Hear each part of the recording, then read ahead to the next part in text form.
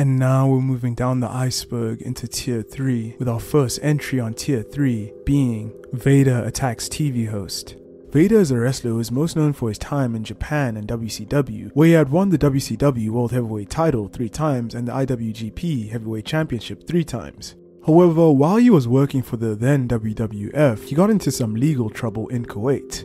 In what was supposed to be a kayfabe moment, the Kuwaiti host of the program asked Vader if wrestling was fake. Vader flipped the table, grabbed the host by his tie and jerked him around while cursing at him and asking him if wrestling was fake. Vader believed it was supposed to be a work and was doing as he was instructed to do by Jerry Briscoe. Apparently, the host wasn't in on the act and Vader ended up being arrested and convicted of assault. Fortunately, he was let off with a $166 fine. And up next we have Sammy Guevara and Sasha Banks incident. Sammy Guevara is one of AEW's brightest young prospects, but he got himself in trouble during the speaking out movement in 2020 when a clip resurfaced and went viral of Sammy Guevara saying that he wanted to grape Sasha Banks when he was backstage at WWE. This was a shocking audio clip and fans were outraged. AEW subsequently suspended Guevara without pay, with him agreeing to go to extensive sensitivity training. It was also announced that Guevara's salary would be donated to the Women's Charity Center of Jacksonville, Florida. Sasha Banks later stated that she and Guevara had been in contact with each other and that he had apologized to her and that they had engaged in an open discussion to help him understand the severity of his comments. He completed his training and returned eventually. And up next we have The Undertaker crucifies Steve Austin. Two of the Attitude Era's biggest stars, Stone Cold Steve Austin and The Undertaker, would be the center of a controversy hailstorm on December 7, 1998. After the tag team match, The Undertaker attacked and knocked out Austin, allowing his druids to carry and tie him to the Undertaker symbol on top of the stage. Despite being careful not to mention anything about crucifixion on television, several Christian groups were still up in arms at WWE claiming that what they did was very offensive to their religious beliefs. And up next we have Heroes of Wrestling. The pay-per-view event, Heroes of Wrestling, took place in 1999 and featured wrestlers from the 1980s. It was meant to capitalize on the popularity of professional wrestling at the time. However, it would suffer numerous controversies and poor buy rates. One of the many controversies was that they had to replace their previous color commentator, a well-known and respected figure in the wrestling world, at the last minute with someone who didn't know anything about professional wrestling. So that meant that all throughout the night, he would consistently mess up info about the wrestlers and misname basic wrestling maneuvers, giving the worst color commentary in wrestling history. The biggest controversy at the event was actually its conclusion. It involved Jake the Snake Roberts coming out intoxicated before his match. Roberts was supposed to deliver a promo, but instead went into an incoherent rant and stumbled around, culminating in an attempt to make out with his signature snake. The promoter would try and salvage the situation and make it look like Roberts' behavior was planned, but he was too inebriated to understand what was happening and the show was forced to cut the broadcast short. And up next we have Nicole Bass sues WWE for SA. After getting fired from WWE in 1999, Nicole Bass filed a lawsuit for SA against the company for a reported sum of $120 million. The former bodybuilder alleged that the Brooklyn brawler Steve Lombardi assaulted her in an airplane on the way to England by pushing her against a wall, grabbing her chest and grinding his groin onto her body. This claim was dismissed immediately by Lombardi's attorney. And his attorney also said that nobody else on the plane had seen the incident, even though Bass had claimed that the incident took place in full view of fellow passengers on the flight. Bass's lawyer said that her client had been subjected to relentless SA during her 5 months with the company. The WWE and Vince McMahon said that they only fired her because she wasn't very good at her job and she was let go because of that. Vince McMahon also said that Bass was only attempting to get some sort of revenge on him because he fired her. Around a month after the lawsuit began, it was unanimously thrown out. The jury decided that Bass was not SA during her time working in WWE and awarded her no damages. And up next we have Vince McMahon's victory over God. Vince McMahon proved his lack of respect towards the personal lives and beliefs of his wrestlers when he put Shawn Michaels in an angle where he had to team up with God to face himself and his son Shane at Backlash 2006 in a no disqualifications match. This match happened because the Heartbreak Kid, Shawn Michaels, had overcome his personal demons and found new faith in God. After the McMahons came to the ring for this match, God makes his way down as a spotlight, backed by some stereotypical heavenly music. Vince stops him midway and changes the music for a funkier stripper tune, which is absolutely absurd.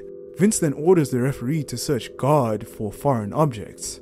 The match mostly consists of Vince and Shane beating the crap out of HBK before Vince grabs the microphone and feigns watching God leave his partner to be beaten, while saying, "Ladies and gentlemen, God has left the building." After a brief comeback, Michaels is then defeated thanks to some interference from the Spirit Squad, bringing this painful angle to an end. And up next we have Antonio Inoki's Embezzlement. In the 1980s, New Japan was wildly popular, but at the beginning of 1984, the Japanese press found out that Antonio Inoki had been stealing money from New Japan Pro Wrestling on a huge scale and using it to cover the losses of his business ventures in Brazil, particularly a sugarcane ethanol and biofuel farm. New Japan booker Hisashi Shinma took the fall and left the company.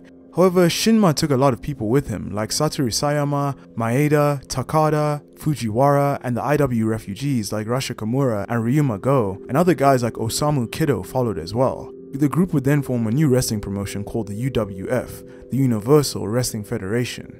This scandal almost destroyed New Japan Pro Wrestling, but luckily they pulled through. And up next we have Chuck and Billy. Chuck Palumbo and Billy Gunn would form a tag team and would slowly start to show signs that they were a couple. They would wear matching red ring gear and bleach their hair, and they also had a personal stylist, fellow wrestler Rico, accompanying them to the ring as their manager / occasional tag partner. In September of 2002, Chuck proposed to Billy and he accepted. However, because it's wrestling and wrestling weddings never ever go as planned, Eric Bischoff and a bunch of Raw superstars crashed their wedding and ruined it. The failed wedding ceremony and storyline felt like one big publicity stunt, as it felt like WWE didn't book this for genuine reasons, seeing that Chuck Palumbo and Billy Gunn were straight in real life. The Gay and Lesbian Alliance Against Defamation were furious at WWE for the storyline, especially after the WWE had acquired the group's help in getting mainstream media attention for their ceremony storyline. And up next we have Hulk Hogan vs Jeff Jarrett at Bash at the Beach 2000. Bash at the Beach 2000 saw Double J Jeff Jarrett defend his WCW championship against Hulk Hogan.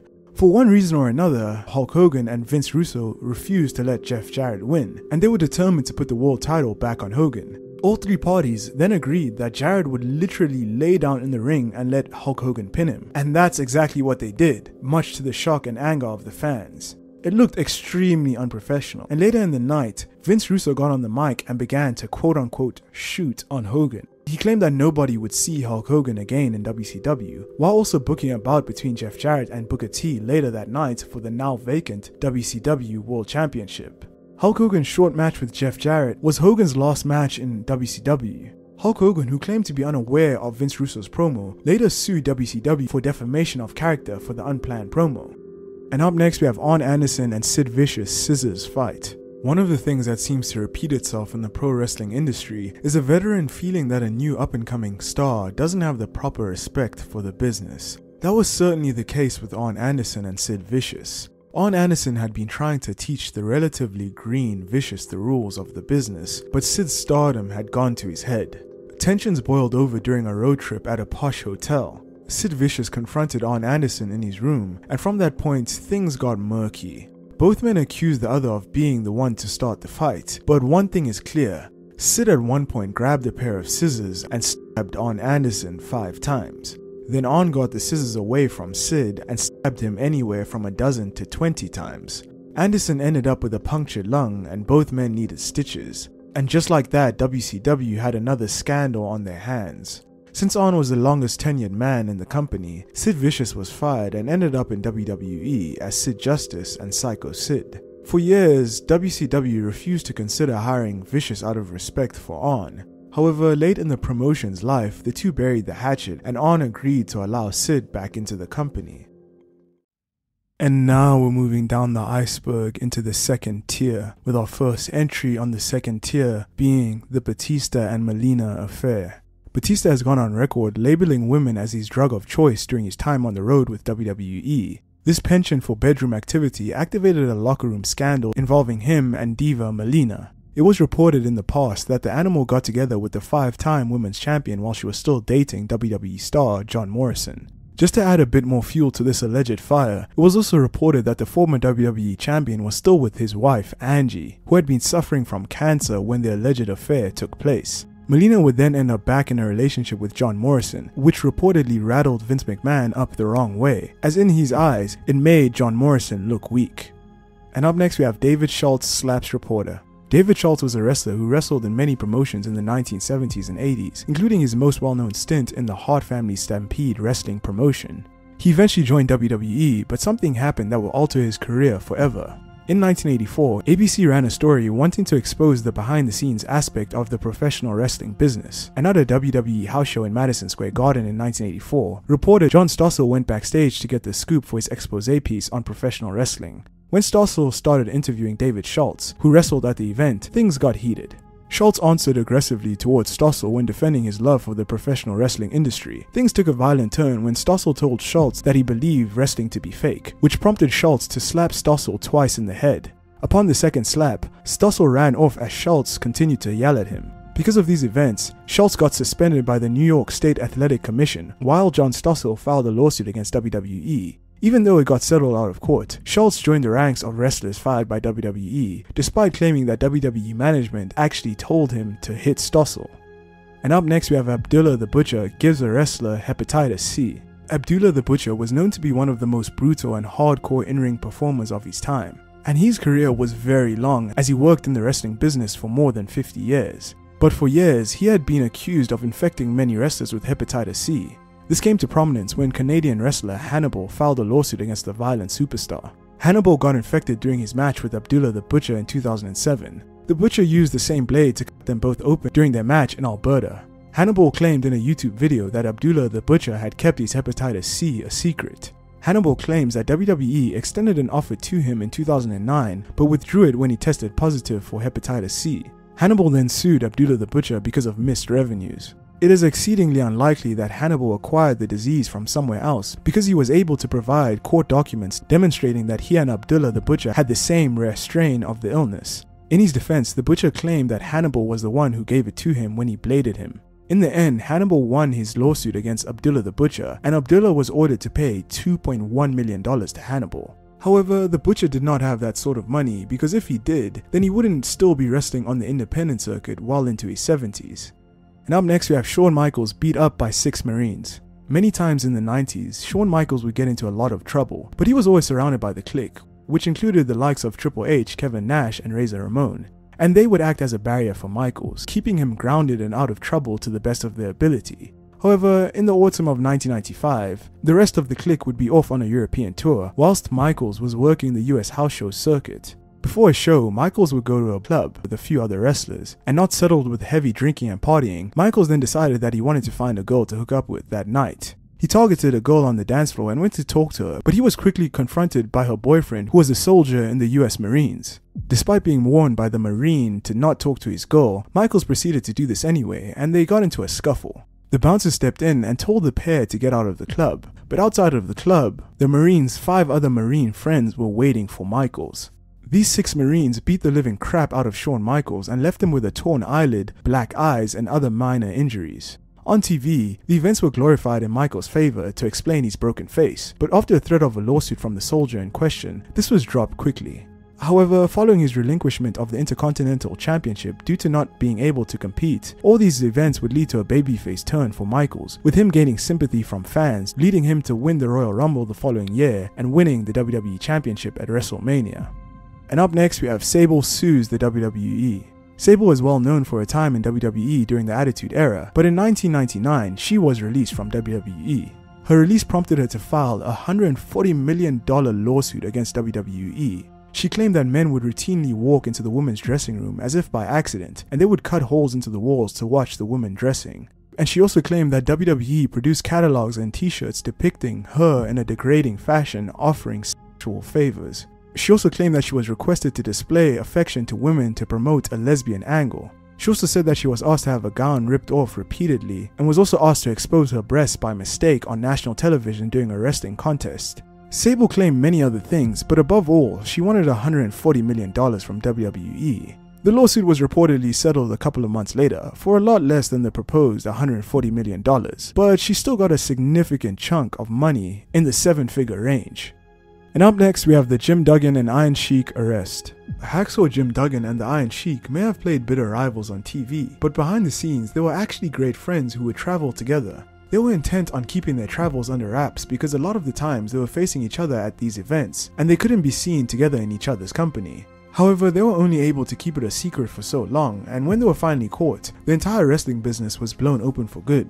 In May of 1987, Jim Duggan was driving himself and the Iron Sheik to an event in New Jersey when a state trooper caught Duggan drinking a beer while he was driving. He got pulled over and Duggan was open and honest to the officer. He told him that he had a small amount of weed in the car, which prompted the cop to search the vehicle and their bags. Unbeknownst to Duggan, the Iron Sheik had coke in his bags. They were both arrested, with Duggan getting let go quickly, but the Iron Sheik getting charged with a felony. The Iron Sheik was let go on bail, but the damage was already done as the story hit the airwaves. Back in 1987, kayfabe was alive and well, and these were the days that heels needed to leave arenas early to avoid mobs, receive death threats, and needed protection. So it came as a huge shock when not just a face and a heel were traveling together, but they were also doing heavy drugs. WWE had to do something quick, and so the two were suspended and then fired. But it didn't really matter because the secret was blown open to wrestling fans. And up next we have the Dibiase family embezzlement.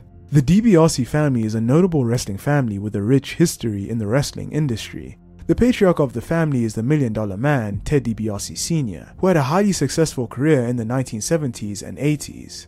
Ted DiBiase Sr.'s sons, Ted DiBiase Jr. and Brett DiBiase, both pursued careers in professional wrestling, with Ted DiBiase Jr. having a successful stint in WWE. However, the family have been involved in some very shady dealings. In 2022, the Mississippi Department of Human Services sued Ted DiBiase Sr., Ted DiBiase Jr., and Brett DiBiase, and several other people to recover more than $20 million in money squandered from the Temporary Assistance for Needy Families Anti-Poverty Program.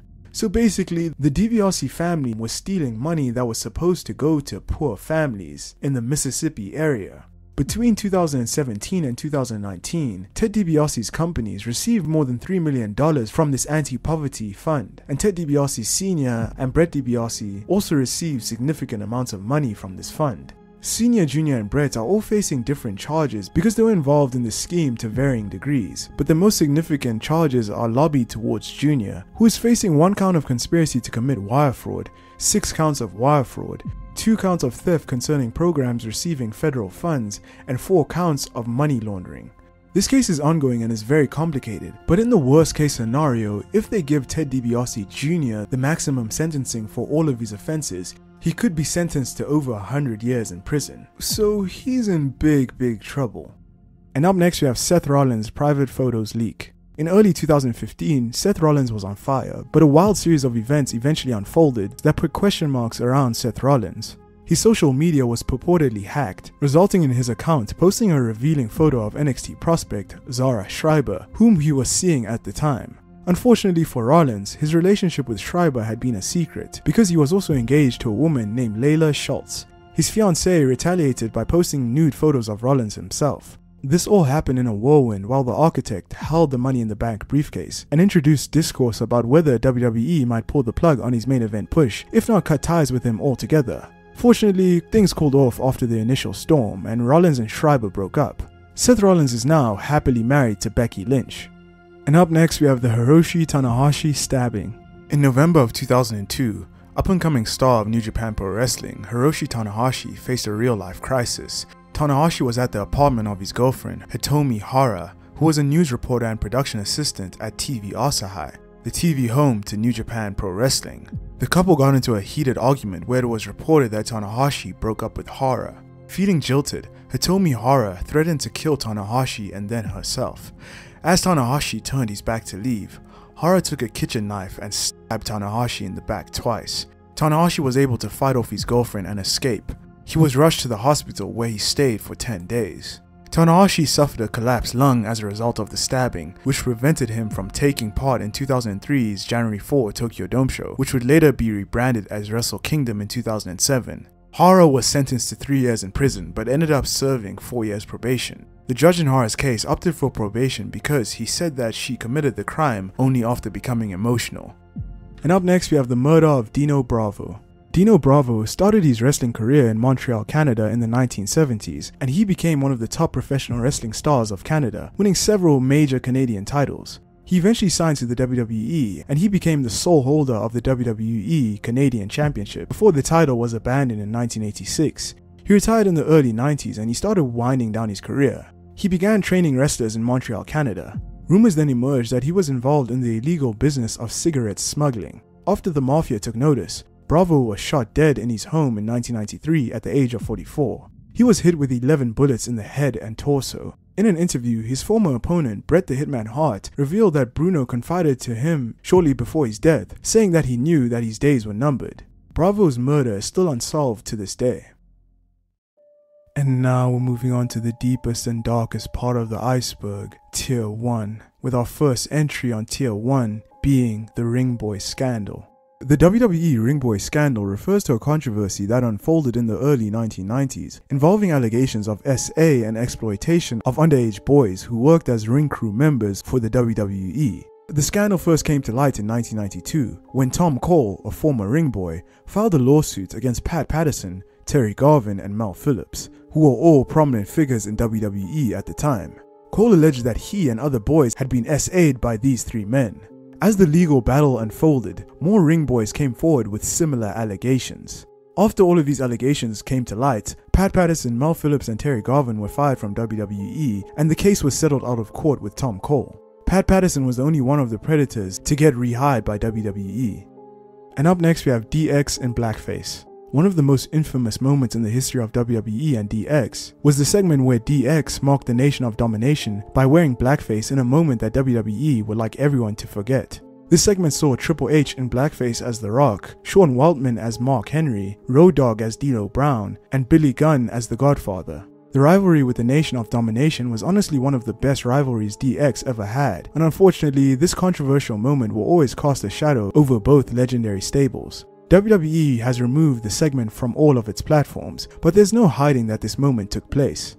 And up next we have the Jerry Lawler allegations. Jerry Lawler, in addition to being a legendary Memphis wrestler, was one half of the greatest announcing duo in the history of the business. Jim Ross doing play-by-play, plus Jerry Lawler doing comedic heel commentary was absolute gold. But in 1993, he faced a scandal that could have destroyed his career. Lawler was charged with the rape of a 13-year-old girl, and although these charges were eventually dropped, Lawler did plead guilty to harassing a witness in the case, who was a 14-year-old girl who was going to testify against him. Initially, WWE suspended Lawler, but then they let him back into the fold after the worst charges were dropped.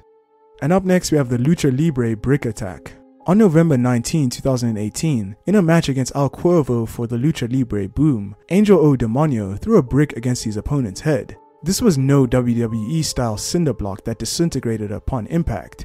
It was a literal cinder block.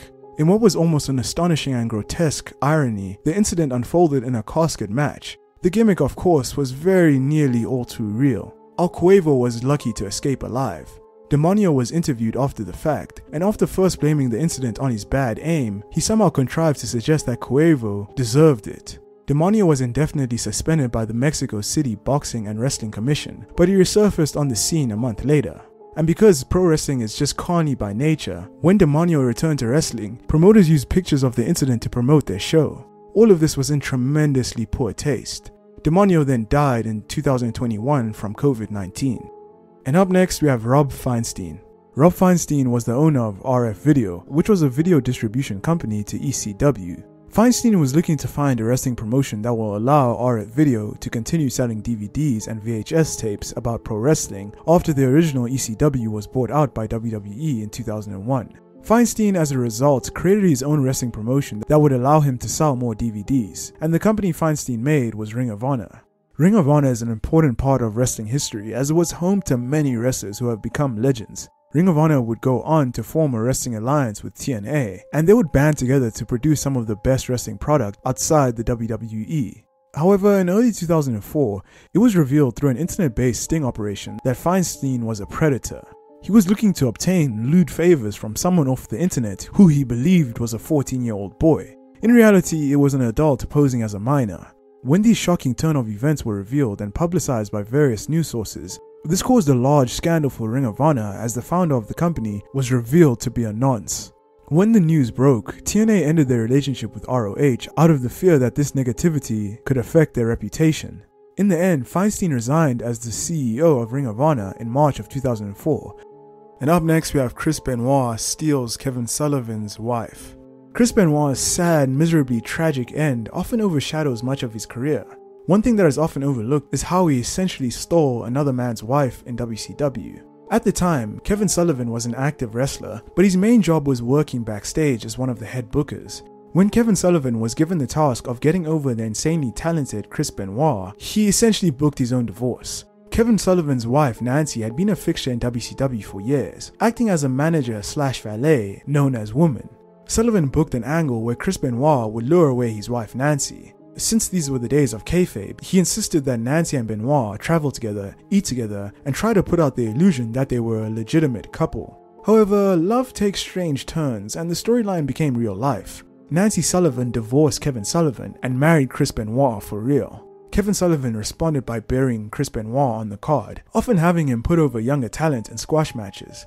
WCW officials didn't lift a finger to help Benoit, as they thought that he had it coming for breaking up Kevin Sullivan's marriage. On the other hand, most of the locker room blamed Sullivan for putting his wife into that spot in the first place. The horrific events of Chris Benoit's last weekend on planet Earth, where he took the lives of his wife Nancy, his son Daniel, and himself, will haunt him forever. There was clearly some animosity between Chris and Kevin Sullivan though, and a lot of wrestling fans have come up with the conspiracy that Kevin Sullivan was the one who was actually behind these murders. And up next we have Katie Vick. In 2002, Kane was feuding with Triple H. In their feud, Triple H brought up Katie Vick. According to Kane, Katie Vick was a close friend who supported him fervently at the outset of his wrestling career. Their friendship grew over time and they spent a lot of time together. One fateful evening, after Katie had a lot to drink at a party, the 7-foot Kane decided to drop her home. However, a kayfabe fatal car accident occurred midway in which Vick died, but Kane only suffered minor injuries. And in an outrageous twist, Triple H then claimed that the autopsy found traces of the Big Red Machine's semen. This was the beginning of a horrendous tale. As the rivalry progressed, we saw inexplicable television scenes of Kane making love to a dead Katie Vick at a funeral home. This was just a mannequin. This storyline should have never made it to television, and over 2 decades later, fans still express outrage and disgust over the storyline. And up next we have Kensuke Sasaki kills a trainee. Former WCW United States champion and Japanese wrestling great, Kensuke Sasaki has had a long and memorable career. As good as his career has been though, it is somewhat overshadowed by a murky incident that occurred at the New Japan Dojo in 1995. During a training session at the dojo, student Hiromitsu Gonpai died while under the watch of Sasaki. According to the book Ring the Bell, Gonpai was not performing his grueling tasks up to standard and was beaten and repeatedly suplexed by Sasaki because of it, leading to severe head trauma and ultimately his death. New Japan wrestlers Scott Norton and Bam Bam Bigelow alluded to Sasaki's involvement with Gonpai's death during shoot interviews. Sasaki was never formally charged over the death of Gonpai, but there's a lot of uncertainty surrounding the incident.